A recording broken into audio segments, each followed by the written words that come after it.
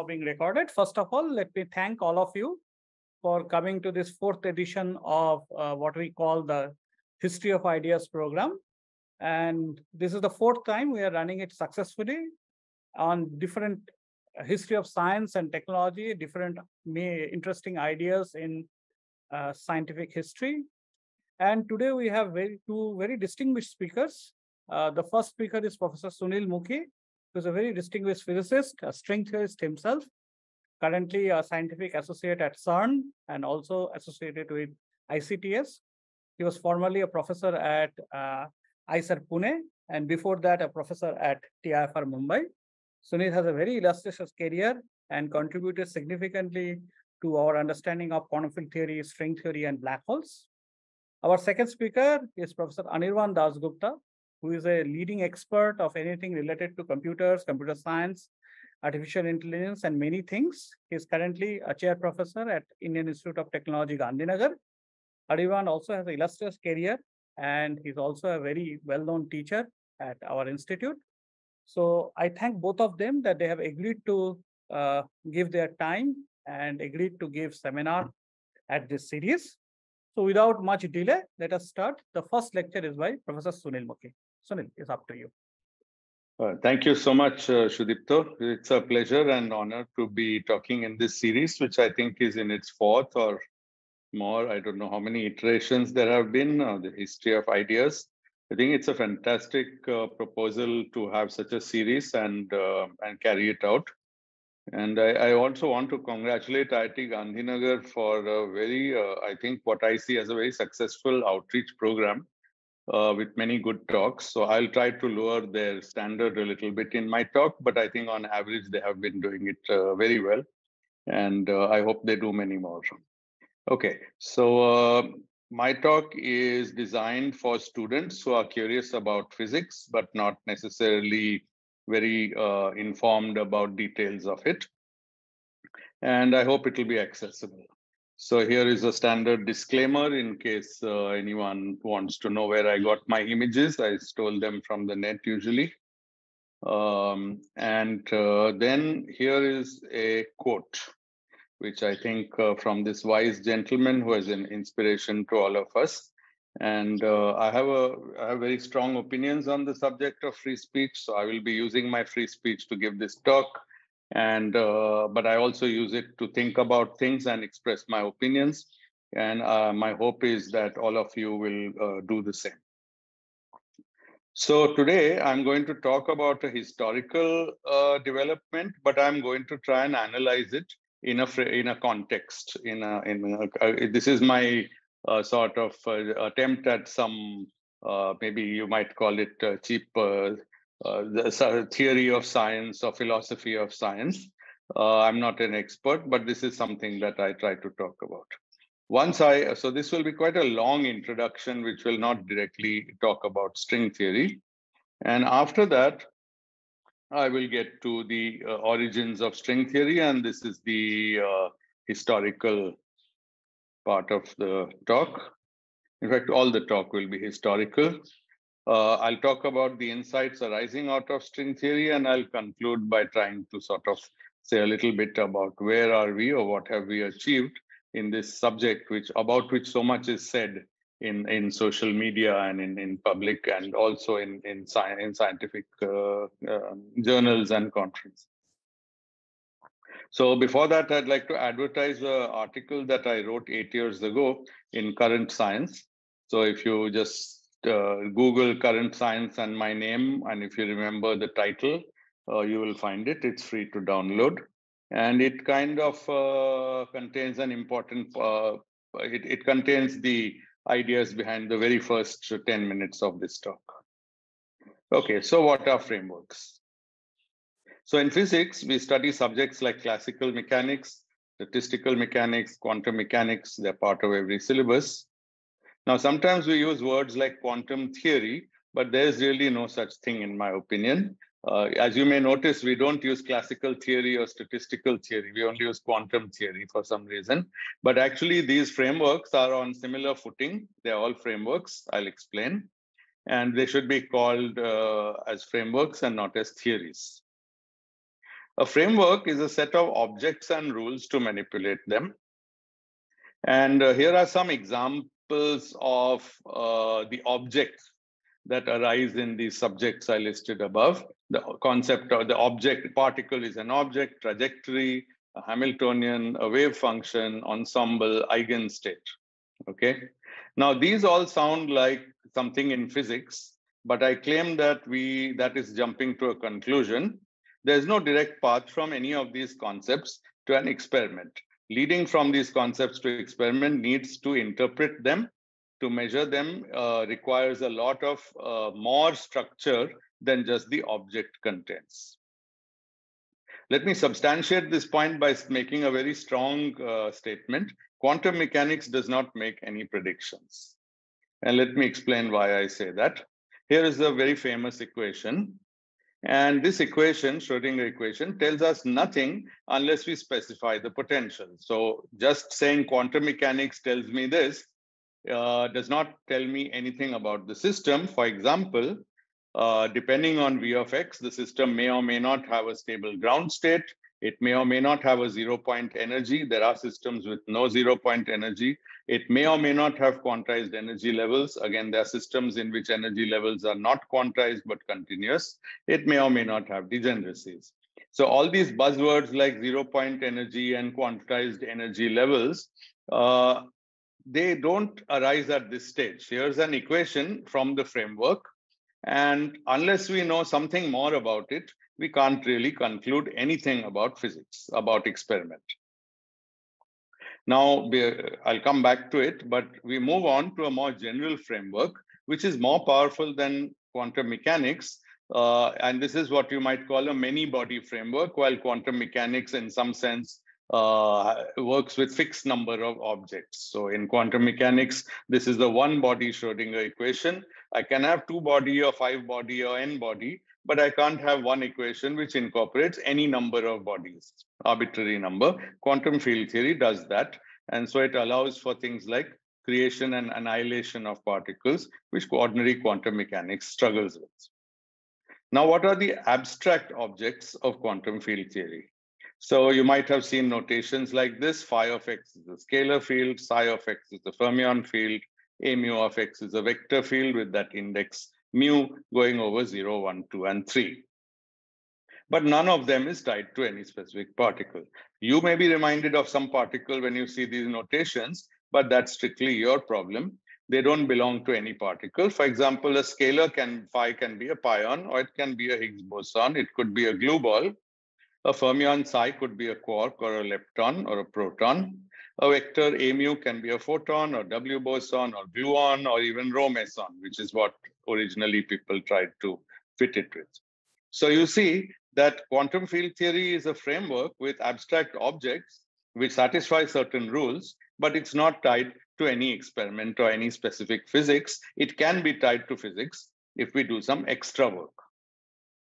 Okay. Now, by the way, I made it look like quantum field theory is there only to describe elementary particles, but in condensed matter physics, quantum fields describe quasi-particles or collective excitations, and they have names like phonons, magnons, plasmons, polarons. So, there are lots of different excitations which can be described using, and excitons, I forgot, which can be described using QFT.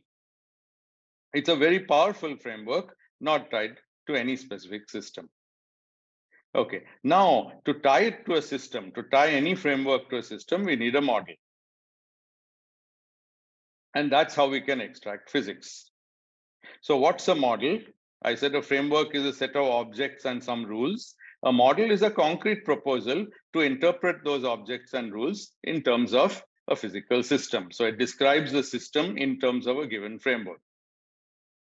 Now, there are words that we throw around like falsifiable, and I want to emphasize with examples for you that a framework is not falsifiable. Okay, the reason, let's think clearly why it's not falsifiable. Well, classical mechanics, is it falsifiable? If you say yes, then I would point out that it is falsified. If it's falsified, why on earth are we teaching it?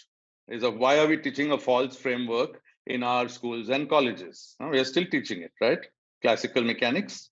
Okay, but it doesn't apply to everything. It doesn't work everywhere. So a framework is not falsified or is not true or false. The only test for it is whether in that framework you can make useful models or you can't. And if you, any framework where you can't make useful models gets abandoned, and I want to emphasize, does not get abandoned by some government passing a law. It gets abandoned slowly when people realize that it's not working well and other frameworks are working better for them. Physicists are very practical people. They'll keep trying to use some framework as long as it works, and they'll abandon it shamelessly when it stops working. So why do we teach classical mechanics? Well, it's used, I need to know it if I want to build a bridge or a rocket. Okay, but it's no use to me, or not much use to me, if I want to understand the hydrogen atom. So I use it where it's useful. I don't use it where it's not useful. And this is a different kind of statement than saying it is true or false. Okay, now let's look at a model. Is a model falsifiable? Well, yes. I mean, I can make a model of something and then it can disagree with experiment. Okay, but we don't usually say that the model is falsified. You may like to say that, but we don't say that. No physicist says that. One example, not in my slides, is Fermi liquid theory. It's good for certain things, which we call Fermi liquids. It's bad for other things, and we say those things are not Fermi liquids. So did Fermi liquid theory get falsified? No. Again, it's useful to describe some systems. It's useless to describe other systems. So it's not a good concept to use falsifiable even for a model. Okay, so the best thing to do is to put this idiotic word out of your mind and try to understand why frameworks and models are useful to understand nature. Okay, now an example will really help us to put these statements in context. Here's the first model that was formulated within the framework of quantum field theory. It's called quantum electrodynamics. Now, it turns out quantum electrodynamics is an accurate model for electrons. It's a very approximate model for protons. You can try using it. It gives you some crude answers. They are not great, but they are not too bad either. It's a useless model to describe neutrinos because neutrinos have no electric charge. Nothing stops you writing the model for neutrinos. It just doesn't describe them very well. Okay, same model has different features when you try to use it in different ways. Okay, now there's more. Even for electrons, QED, quantum electrodynamics, disagrees with experiment. For example, if I take electron-positron scattering and calculate it in QED and measure it in an accelerator, I get different answers because it turns out QED doesn't know anything about the Z boson, which also contributes to this process. Okay, so even QED is not complete. Still, I say it's an accurate model. Well, it's accurate whenever I can neglect the contribution of this Z boson. Okay, so there are always ifs and buts when we say these things. We do not conclude that QED is falsifiable. Nobody is searching for to falsify or not falsify QED. Okay, what we say instead is, well, it's part of a bigger model, the standard model of particle physics, which includes QED and also weak and strong interactions. But even the standard model is not expected to predict all experiments correctly. For example, the existence of dark matter is not explained by the standard model. Okay, and it's an experimental fact as far as we know. Still, it has a huge domain of validity because it describes all known elementary particles, all, and their interactions to very high precision. And this sentence is a kind of statement of what we consider a really good model. Okay, now let me quote for you something very amusing. There's a history behind this. Von Neumann said to Enrico Fermi, with 4 parameters, I can fit an elephant, and with 5, I can make it wiggle its trunk. And here is a picture of the best elephant you can actually plot with 4 parameters. So you can go to Wikipedia, and there's a nice article in American Journal of Physics, which actually gives you the mathematics of this curve. And with 4 parameters, you get this black outline, which supposedly is an elephant. And with the 5th parameter, you can make the trunk go to that pink or blue thing, so you can wiggle its trunk. Okay, so this is to say that models do have parameters, and the usefulness of a model, in some sense, it goes down with the number of parameters, and it goes up with the number of things the model can describe. So now let's look at the standard model. Well, it has at the last count 26 parameters, which is a lot more than 4. So it should be able to describe an elephant and make it not only wiggle its trunk, but even make it use its trunk to uproot a tree. But in fact, it does something much better than that. Look at this poor drawing of an elephant. This honestly isn't even much like an elephant, and it's the best you can do with 4 parameters.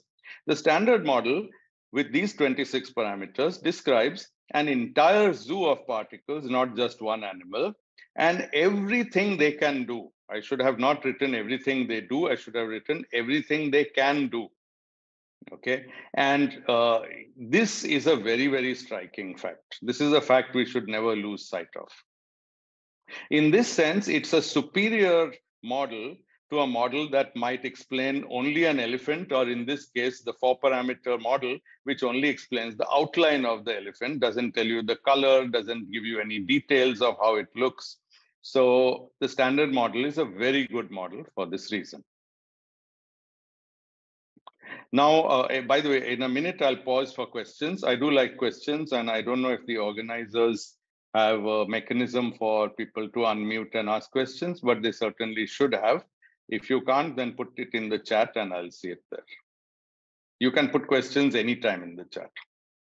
Okay. Now, actually, let me pause right now for questions. Are there any questions?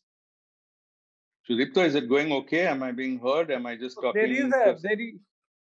There's a question. Anybody have any question? You can open your mic and directly answer. Yeah. Was the eye of the elephant part of the model? So I have not gone through this in that much detail, but I did read about the eye. Let me tell you, it seems what I could find out is that without the eye and without the wiggling trunk, you get this outline with four parameters. And now when I add a 5th parameter, I get the eye, and the trunk is actually a rotation. I mean, this red and blue are rotation around that eye. So the eye comes apparently from the 5th parameter. Okay, any more? Yeah, there's one more question. What is the reason between semantic description between they do and they can do? Yeah, maybe I overstated it. There's not much semantic description, but what I want to say is that it describes everything they can possibly do. Okay, so you might think of doing something with, you might think of smashing some elementary particles together tomorrow, which has never been done before. Okay, and the standard model we believe has the capability, it has built in the formulae to describe even that. Okay, so this is my reason for the semantic insistence on everything they can do. I wanted it more to be relevant to that elephant, which can not only wiggle its trunk, it can do a lot more things than wiggle its trunk. Okay, does this mean that higher the parameters, the better the model will perform? Absolutely, Nishchay, that's exactly the point. Okay, but that makes the model worse, paradoxically, because how much benefit do I get? How useful is it?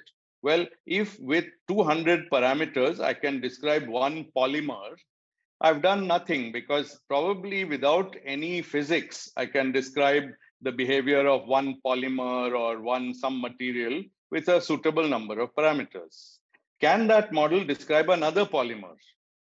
Or do I need another 200 parameters for that? Then the model is really weak. So a more parameter model in general is weak. Okay, and standard model looks weak with 26 parameters until you realize that it describes not just one type of particle like electron or one interaction like electrons with photons, but Z, W bosons, all the quarks, all the leptons, neutrinos, you name it, all the particles we know. It is this thing which makes it a superior model to a model that I don't know, writes down some particular, nearest neighbor interaction to describe one particular lattice system. The problem with that system is that then you can't transport it to any other physics. While standard model works on Earth, it works on the moon, it works in astrophysics, it works wherever it's tested, and it works for everything known. Okay. Renormalization part of framework or model, Rahul. I will come back to that. In fact, I'm mentioning it in my talk. Okay. Now, it's not always obvious.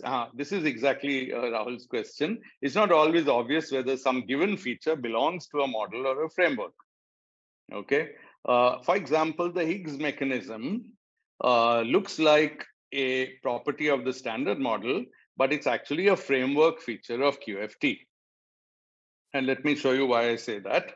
Interestingly, it was Phil Anderson in 1963 who proposed this mechanism. I've read the paper, so these are not, I'm not digesting other opinions. I read all the papers associated to Higgs mechanism. And it was Anderson who clearly had the mechanism, but he said, I'm going to illustrate my mechanism in an electron plasma. And Higgs and Ongler and Brout, apparently not knowing about Anderson's work, rediscovered it in the context of particle physics, which is done in a vacuum rather than a plasma. Okay, and you can see by the fact that it works in two different subjects, a condensed matter system and a particle physics system, that it can't be a model feature, it has to be a framework feature. In fact, technically, and don't mind if you don't follow these words, it holds in any gauge invariant system with a charged scalar particle or condensate in a suitable potential. It doesn't depend on other details of the models. Sure, you need some conditions for it to operate, but those conditions apply in a very wide class of models, not just in a particular model. In fact, Weinberg and Salam then use this mechanism in their standard model, but it also applies in our understanding of Meissner effect or superfluidity or various other things.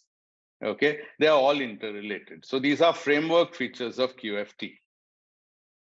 Okay, now why do we have frameworks and models? Well, both are a means to a goal.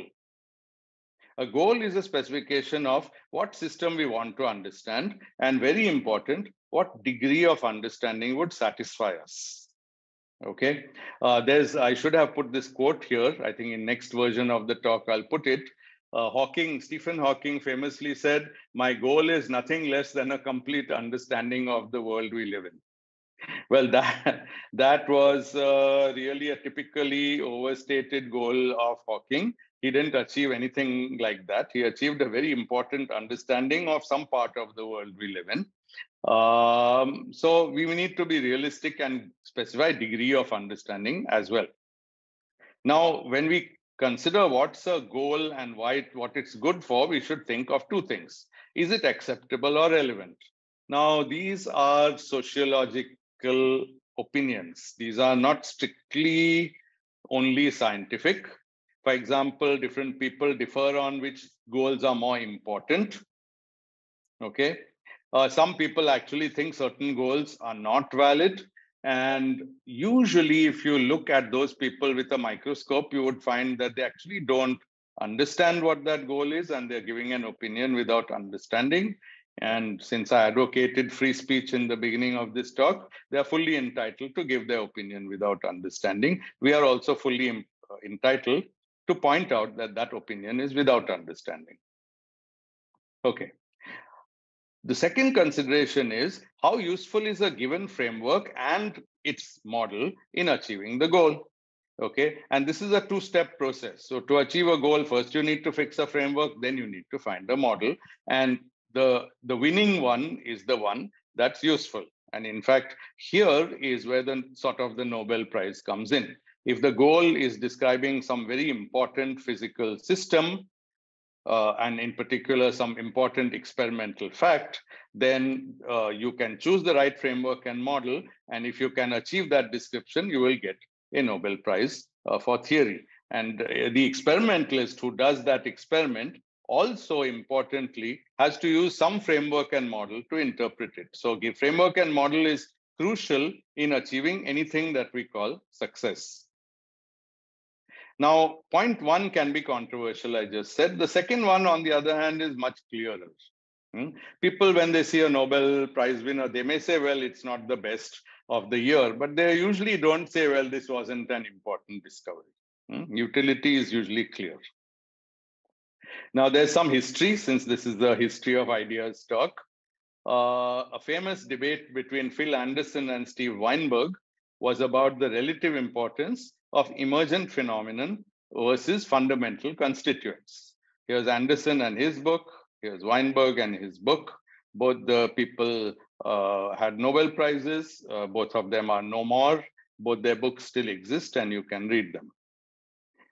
This debate touched upon the philosophy of reductionism, and it even impacted plans for funding future experiments. So there's a long history, which you'll find in Weinberg's book, at least, maybe also in Anderson's book, which I remember a bit less. Lest you be tempted as a student to get into this debate, let me remind you that history judges both of them to be brilliant scientists, and maybe it's better for a student to focus on that aspect rather than judging the debate on one side or the other. Okay, good. Now we finally get to string theory. It's almost 25 minutes into the talk, and we are now going to talk about string theory. In the 1950s and 1960s, dozens of strongly interacting particles were being discovered in experiments, and experimenters could measure their masses and their spins. J is the intrinsic angular momentum or spin of a particle, and mass, of course, you know. And they found that they were discovering in their labs families of particles with increasing mass with a quadratic relation to the spin. That means for each spin, they were finding a particle with mass squared linearly proportional to the spin. And so if we plot J versus M squared for many particles, we'll find straight lines, which today are called J trajectories. And here is a plot of them. And you see that this is probably an old plot, but you see that whatever it is, some of them have only two particles on the line, and any two particles line will pass through, but they're all parallel lines. Don't forget that. That's very non-trivial, okay? So the fact that all these things lie on parallel lines actually tells me that I must have a formula like this, where alpha prime, the coefficient of M squared, is the same for all the families, all the trajectories, but alpha 0, the intercept, is different, okay? And alpha prime has a name, it's called the J slope, and alpha 0 is called the J intercept. Well, the number of these particles and these regularities remained a mystery. People asked, why do so many of these hadrons, strongly interacting particles, exist? Why do they form J trajectories? Are they made up of something else? And finally, in the 1960s, experiments revealed that they actually are made up of something else. For example, a proton, in this experiment, this yellow line, a wiggly line, is a photon that's going inside the proton and seeing what's sitting inside. And it's seeing that there are point-like particles called quarks inside this red sphere, which depicts the proton. A very, very key experiment in history. And it raised a beautiful puzzle. The quarks seem to be weakly interacting among themselves, but they were stuck inside this hadron. They couldn't seem to be liberated. Even with a very strong photon in this figure, you could not knock one of the quarks out. So there were three observations to be reconciled. One is, why does this picture produce linear J trajectories, which are observed? Why are quarks weakly interacting inside their corresponding meson or baryon? And why are they not seen as isolated particles? Is something strong holding them in? Paradoxically, the same thing is weak after they are held in, because among themselves inside that ball, the interactions are very weak. And this led to the first string model proposed by these two gentlemen, Susskind, who is still around and active, and Nambu, who is unfortunately no more, who proposed a rubber band or string model of the meson, of strongly interacting particles, but I'm illustrating it with a meson, which is a bound state of Q and Q bar, quark and antiquark. Now, the idea was that there's a fundamental object that's really connecting every quark with a corresponding antiquark, and that's called a string. And in fact, I found a very interesting historical story. Dirac almost anticipated the idea and spoke about it in Bombay in 1955. This is a quote from his Bombay lecture that I was able to find online, that we may regard classically an electron as the end of a Faraday line of force. The electric field forms discrete Faraday lines of force, which are to be treated as physical things like strings. One has then to develop a dynamics for such a string-like structure and quantize it. So Dirac, in some sense, anticipated in 1955 the developments that happened from the late 1970s or late 1960s. But he was mistaken. The electromagnetic lines of force are not well described by this model, by this picture. And the reason is this picture, this yellow ball you see with the wiggly string, is nothing like lines of force, because lines of force between, say, a north pole and a south pole of a magnet or electric charge spread out. Okay, they don't just go straight, they spread in all directions, they go to infinity, they curve round and they come back, and that's not at all like a string. They are not collimated. However, turns out that the string that Nambu and Susskind were talking about is collimated. We now know this. And so Dirac was right, but about the wrong system. And this is, again, a very important lesson in physics. It's very common to be right about the wrong system, because the correct statements are framework features that the person has in mind. Dirac had an intuition for how quantum theory and electrodynamics work, but that wasn't exactly the right model in which to use it. That's a small digression. Let me move on. So this quantized relativistic string that Nambu Susskind proposed will have particle-like excitations representing its normal modes. Any string has that, okay? And these, now you can quantize the string and compute the angular momentum and masses of these excitations, okay? It's interesting, it's non-trivial and interesting that they have angular momentum at all. You may wonder what they are whirling around. They're not whirling around anything. They are just excitations of a relativistic string. But relativity is a very curious beast. When you have excitations of a string in relativity, they actually come with their own spin. And not only that, they lie on rigid trajectories. Brilliant observation, where the spin is proportional to m squared precisely, okay, with a coefficient which is related to the tension of the string T. It's basically 2 pi inverse. So Rege's parameter alpha prime is 2 pi inverse. And that other thing, alpha 0, is the intercept. Now, at a qualitative level, this proposal explained all three experimental puzzles at once. We don't give enough credit for this, maybe get enough people, these people, Nambu and Susskind, don't always get enough credit for this idea outside the immediate string community. Let me highlight this. Rigid trajectories were observed experimentally. The string idea explains them right away. As it's a basic principle of string theory, it's a basic outcome of string theory that this formula holds. J equals constant times m squared plus another constant.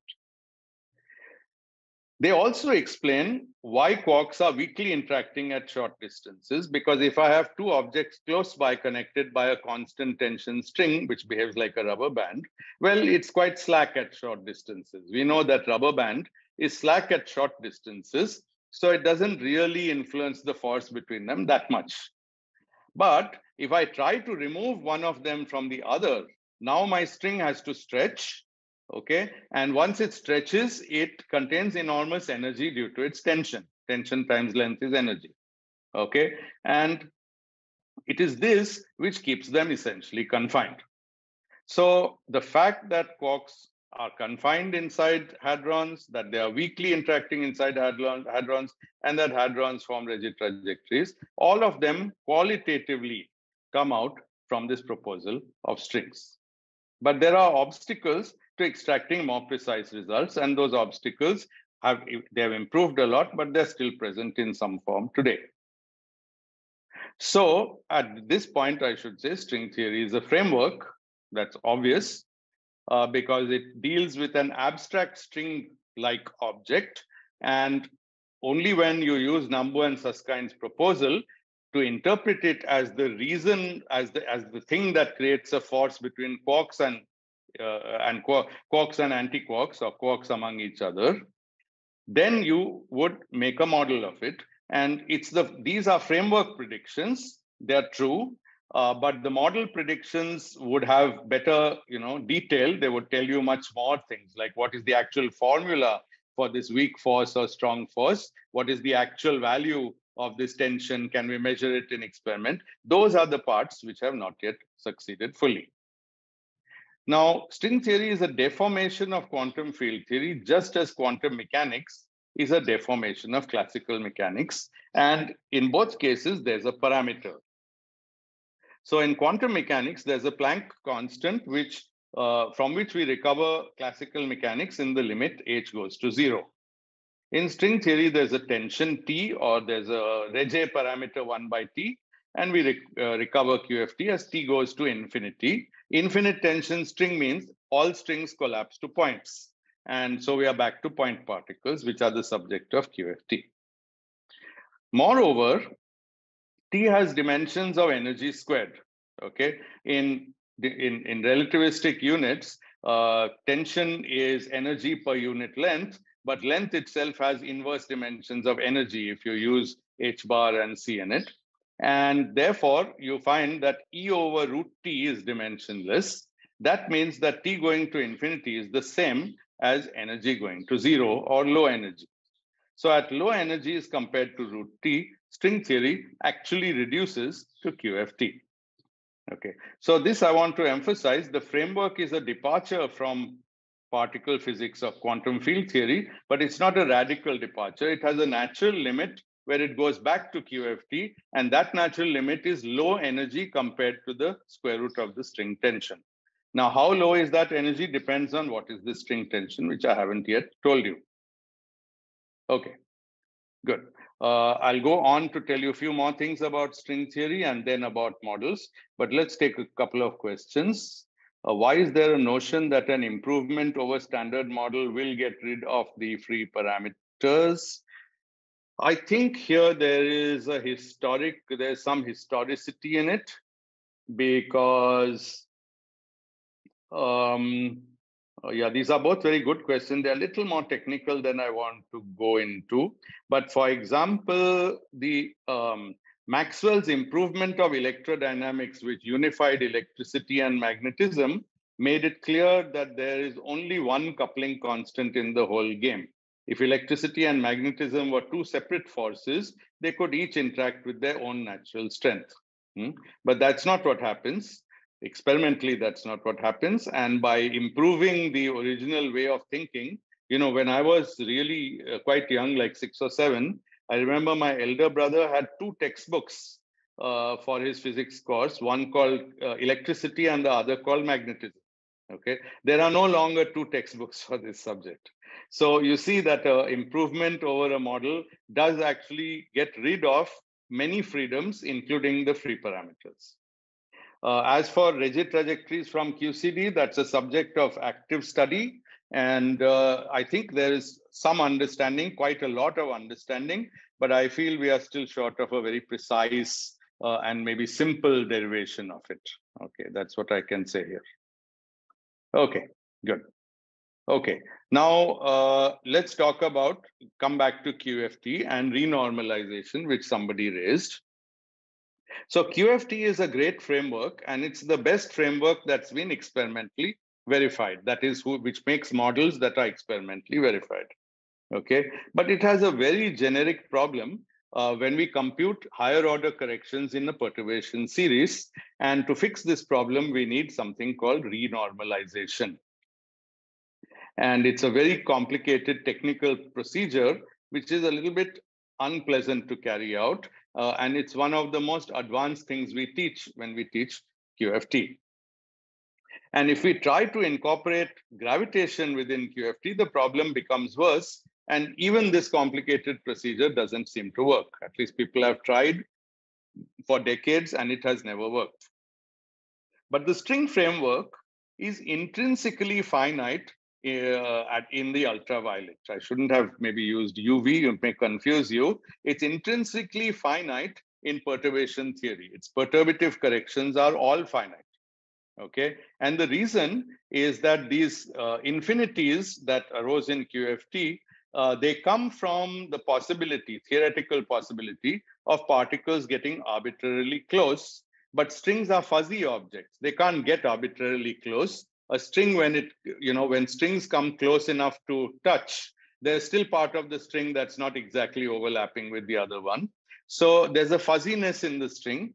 And so a string-string scattering diagram looks a bit like this. And you see that at any instant, this is the string and this is the direction it's propagating. I hope you can see my cursor like this.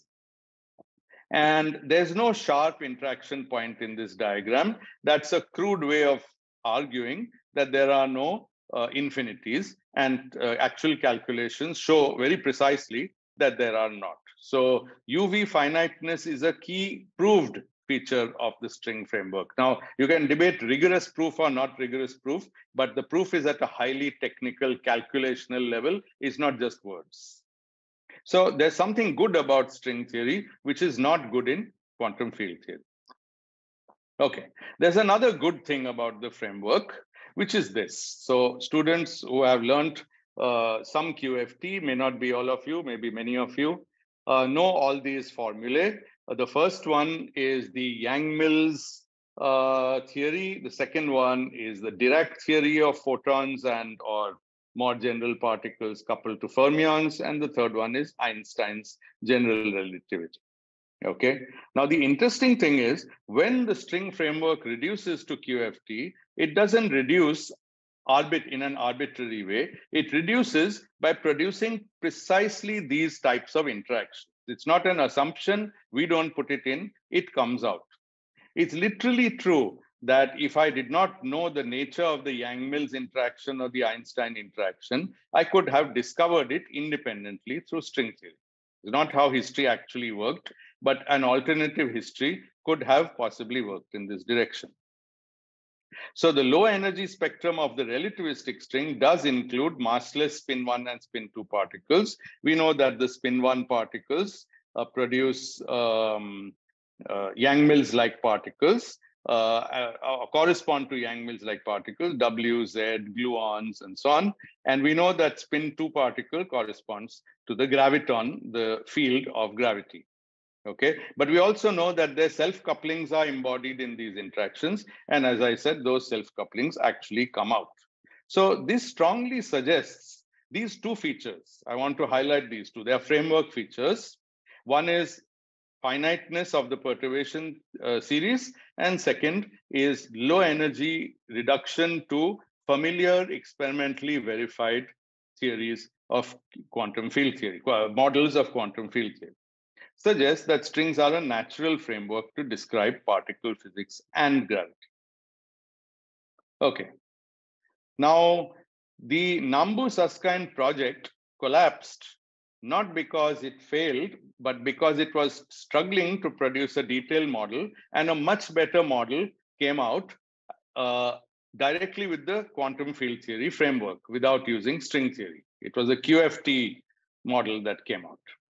And this model, due to Gross, Wilczek, and Politzer, was based on a framework calculation, which anyone could have done who understood the QFT framework even many years before them, which showed that strong interactions can become weak at short distances if certain conditions are satisfied. That means the strength of the interaction evolves as a function of the distance over which it acts.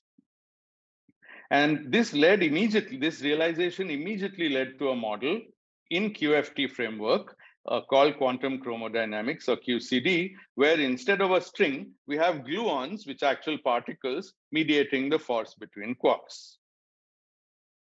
So it looked like this killed the string idea because this model worked and we didn't need strings, we just needed ordinary particles. Moreover, it was calculationally quite successful, and it has been enormously successful for about 50 years now, maybe exactly 50 years. I think this is the 50th anniversary of the Gross, Wilczek, Politzer papers.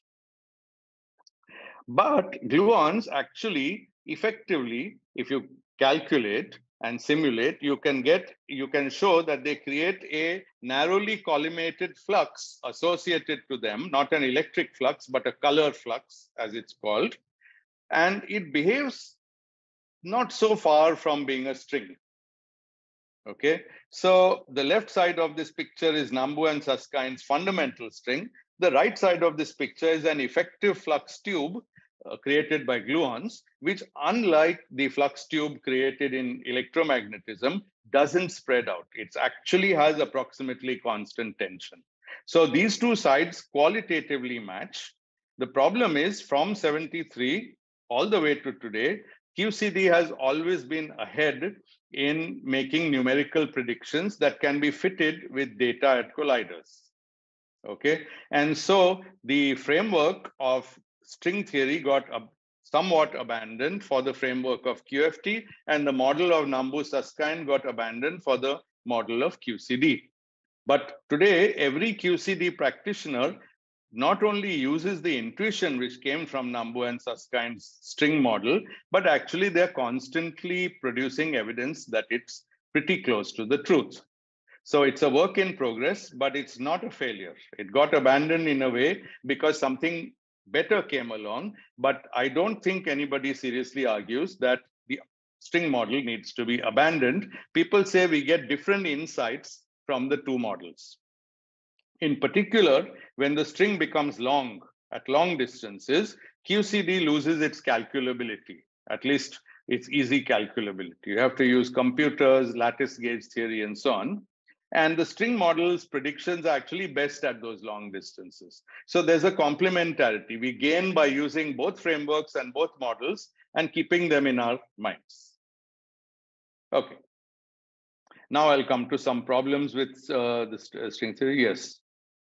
Yes. Arnab says, we know this has to be the case due to constraints of the interactions of massless particles. I think he's referring to the fact that at low energies, strings reduce to these interactions. I was describing it as a miracle. Arnab is saying it's not a miracle. If you know anything about how relativity works and gauge principle works, then you'll come to the same conclusion. Of course, you're right. But looking at the literature, Arnab, I am not at all sure that what you know now was known at the time the first low energy effective action of string theory was found. Okay. Of course, if we knew how gauge principle and general coordinate invariance principles work, we also didn't need Einstein or Hilbert or Yang-Mills to write those interactions. Everything follows from that. But I think what we know about these symmetries, gauge symmetry and general coordinate invariance, comes from these facts. So, yeah.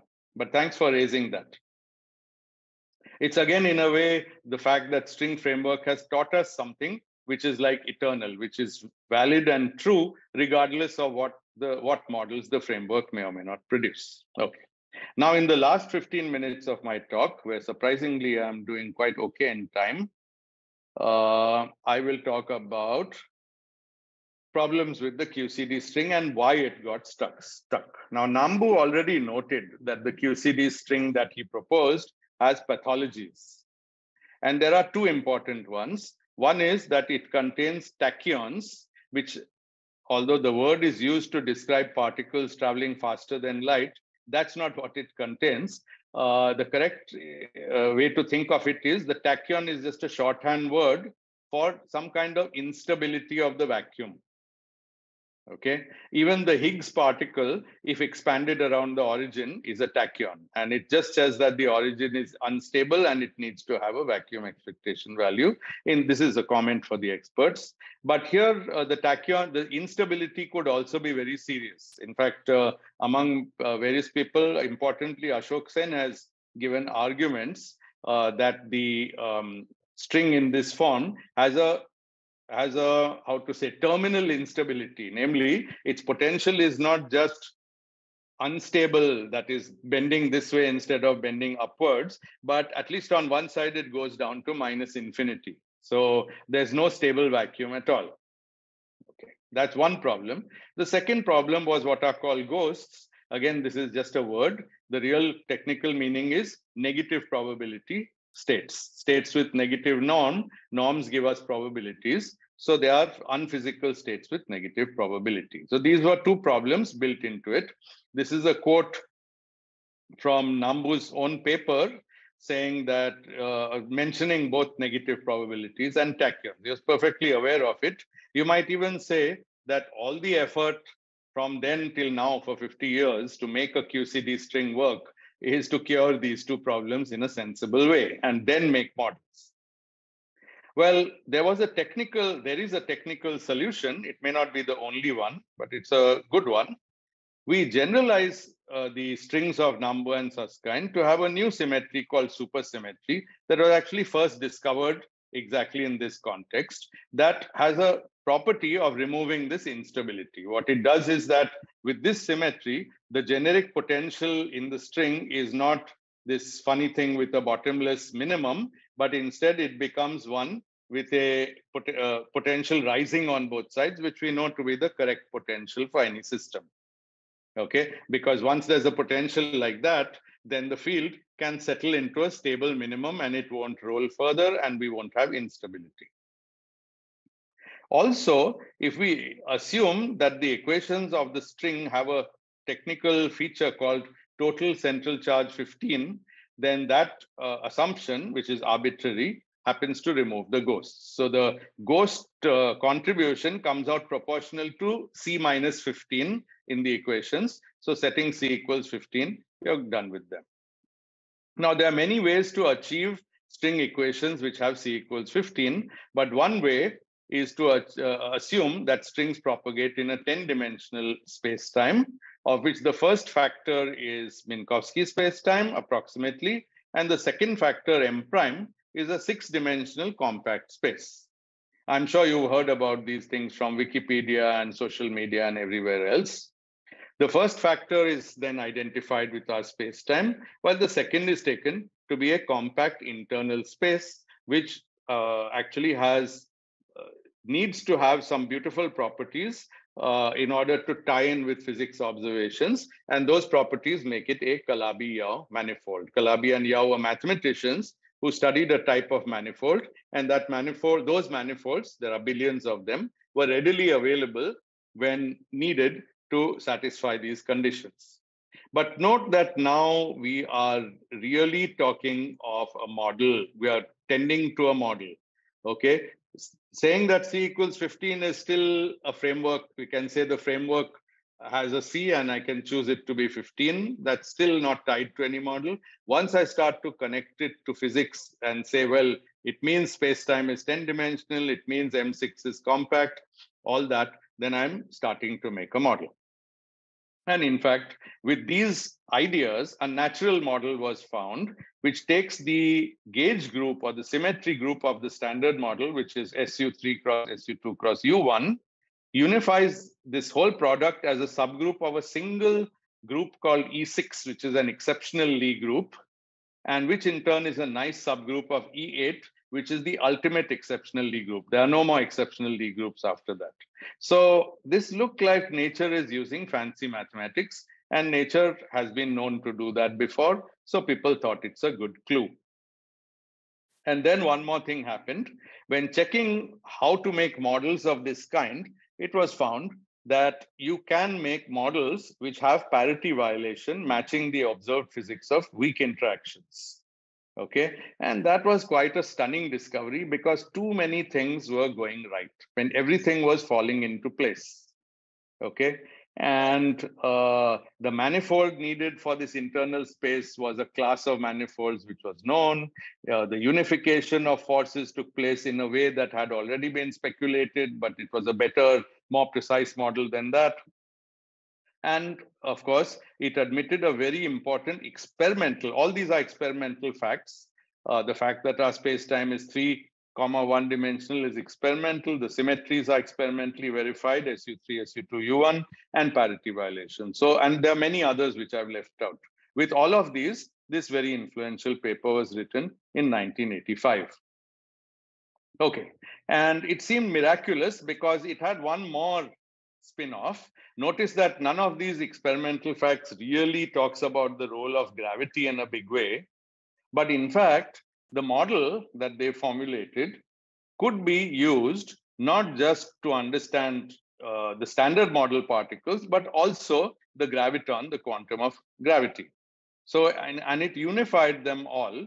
So all forces of nature got unified into a single underlying string force, including gravity for the first time. And unification within quantum field theory had not been too successful, even without gravity, and with gravity, it could not even be tried. So the string framework was thought to be better to achieve this goal. And I think people who try to unify forces generally agree that the string framework is the best framework to try. Okay, there are people who think the goal of unifying forces is bogus, and they are entitled under freedom of speech, Constitution, Article 19, Section 2, I think it is. As long as they don't threaten national integrity, they can always, claim that unification of forces is a bogus goal. It's a pointless goal. That's a matter of opinion. But if that's a goal, then it's generally agreed that all these properties I've summarized are the right ones to bring about this goal. Okay, even though the goal hasn't been achieved yet. All forces arise from a single type of string. You don't have electron string, photon string, neutrino string, quark string. All the different particles in this proposal come from a single string. And that's again another qualitative framework feature, but everything rests on finding the right model. Okay. So now actually we have not one, but two different goals for which string theory could be useful. One is the QCD string of Nambu and Susskind, and the other is the fundamental superstring whose low energy excitations produce a unified type of theory. So these are different goals. QCD is a goal that a lot of people subscribe to, and actually it's very hard to argue against it. Fundamental string addresses a goal of unification and explanation of forces at high scale, which not everybody will buy. Okay, so the problem is, what's the precise model that achieves these goals? And before I get to it, let me say that there's a third goal. And the third goal is understanding quantum field theory itself. The framework of quantum field theory is so complex that in many situations, it's quite intractable. We have equations that even the best computer cannot solve. And as evidence of that, you will get $1 million from these people, CMI, not Chennai Mathematical Institute. This is Clay Mathematics Institute in the US. If you can prove confinement of quarks from equations, which you know, okay, everybody knows those equations. If you can prove the confinement by finding a solution to these equations in the quantum form, then you're done. Quantum form means evaluating a path integral, and it hasn't been done yet. But the string framework can potentially help address this. And if it does, then it would have contributed a goal, but not those two goals before, but the goal of understanding QFT. Similarly, the goal of understanding quantum aspects of gravity. I'll call these theoretical goals. They ask, what kinds of phenomena can a framework predict? They don't ask, what phenomena do our frameworks predict? What kinds are they capable of predicting is the question.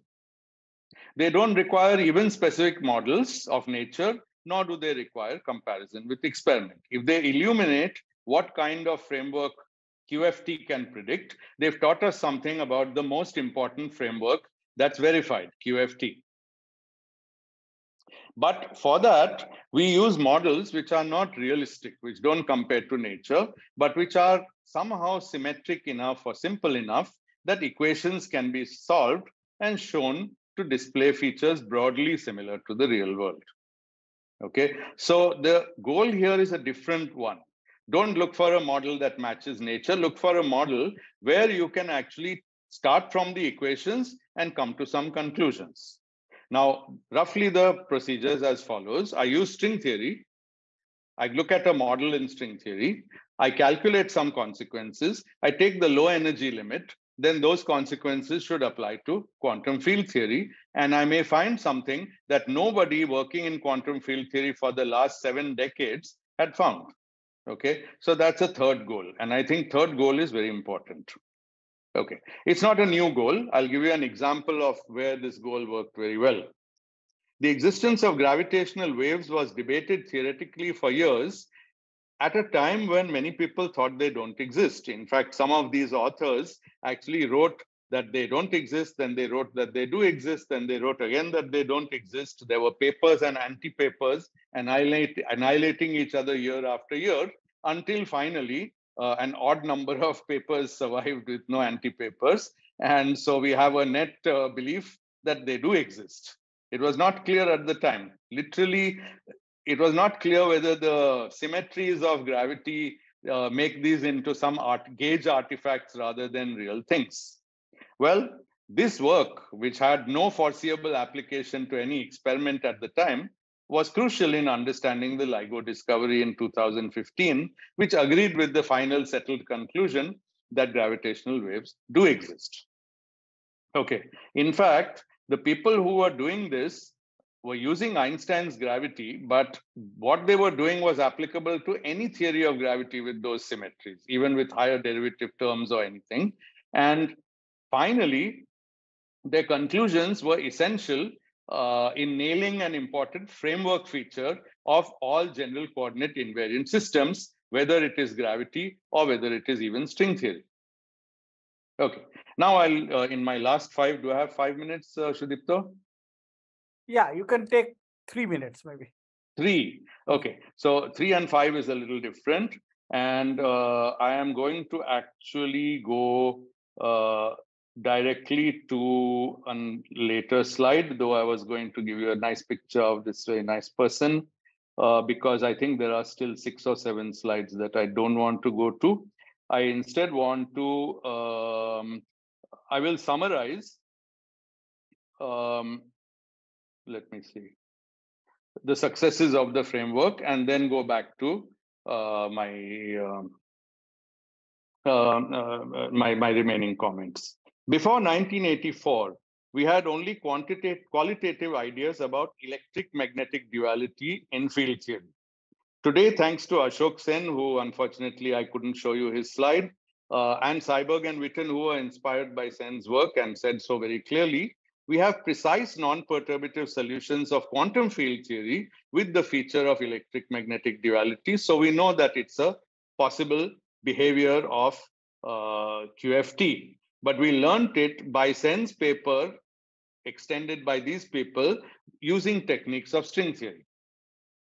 Before 1984, Bekenstein and Hawking proposed a formula for the entropy of black holes, which was very miraculous and puzzling, and we had no clue what it means. Today, thanks to Strominger and Waffa, and again, Ashok Sen, by the way, played a role in this, and Susskind, we understand it much more precisely, and we have models, not realistic, but string framework. Using string framework, we have models where you can actually calculate the black hole entropy as the contribution from microscopic states of a theory. And therefore, we are confident that the black hole entropy is not so mysterious. It's similar to the entropy of any other system like a lump of coal. Before 1984, it was thought that gravity might be a holographic force, namely, its information can be captured by a screen placed on the boundary of space-time. Today, thanks to Maldacena, we are quite sure that this is true. You may read up more of this yourselves. And before 1984, we thought quantum entanglement and gravity were completely unrelated. Nobody thought of mentioning Einstein-Rosen work on entanglement with in the same breath as gravitation. Today, we know that gravity is a geometrization of entanglement. These are 4 utterly profound theoretical discoveries about QFT that were found because of inspiration and calculation from string theory. Okay, so I think that's actually, okay, I think I should just make one more statement and end. I feel that the original buzz of excitement about a unified theory of everything that string theory represented was hugely overhyped in 1984. It's natural but it was indeed overhyped. And this led to a claim that string theory does not follow the scientific method, does not make predictions, is not falsifiable. I hope I've argued that if we think in terms of framework and model, then falsifiability is not the criterion. The criterion is utility. And it's still true that we don't have a useful unified model of all interactions, nor of the QCD string, but we have come very, very close to both of these. I would say very, very close to the latter, the QCD string, and somewhat close to the former.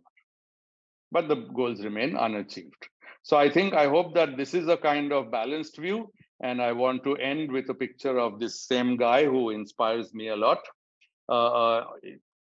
Einstein said the following: "Never have I made any systematic effort to fight injustice and suppression. The only thing I did was this: I have expressed an opinion on public issues whenever they appeared to me so bad and unfortunate that silence would have made me feel guilty of complicity." And I want to end on that note. Thank you very much. I hope everyone supports this History of Ideas series, and I also hope that everyone supports freedom of speech in academia. Thanks a lot. Thanks a lot, Sunil, for this wonderful talk. And we again thanks you from IIT Gandhinagar. And now we have few minutes for a few quick questions. There are a couple of questions in the chat. Sunil, if you can see it. They are all technical questions. I think Sambit and Arnab, please discuss or email me. I'll be very happy to address them. Only this Sanchari Biswas's question is not technical. How is string theory fundamentally different from other frameworks of quantum gravity, and how successful are they? For example, loop quantum gravity. So I don't want to comment on the success of loop quantum gravity because I usually like to read primary sources before I make up my mind. And honestly, out of my own laziness and old age, I haven't done that properly for loop quantum gravity. But the one place where I have sort of tried to look into it, which is what is the best quantum gravity could do in terms of explaining the Bekenstein-Hawking formula, I do believe that string theory did better. There was actual competition in this result. And string theory produced this factor of 1/4 in the formula, which is not something you put by hand. It's a calculational output, and it's truly amazing. Producing the right number is a really impressive success, and string theory actually did it. You didn't see the formula because of time, but you can trust me there. I think that string theory was very successful. Other than that, I don't want to really try and compare loop quantum gravity. So Arnab, please go ahead. Yeah, so Sunil, I have a general question. So could you make some comment on importance of guess in history of science? And in context of string theory, I'm namely referring to the Venezian amplitude, which is, I think many of us consider guess, but we cannot ignore the importance. So can you say importance of guess and where we should strike the balance? I can't say where we should strike the balance, but I can say guesses are important for the following reason. If you get the guess right, you make history and get a Nobel Prize. If you get it wrong, you can move on and make a different guess. Okay, so it's not a very highly risky proposition. Okay, so you should read Weinberg's thoughts about logical positivism in his book. I love that section. I think it's in Dreams of Final Theory. So if you have the e-version, you can do a search through the book for logical positivism. And he gives a very nice example based on the electron about the use of guesses and conjectures beyond what you actually observe. Thank you. Thank you.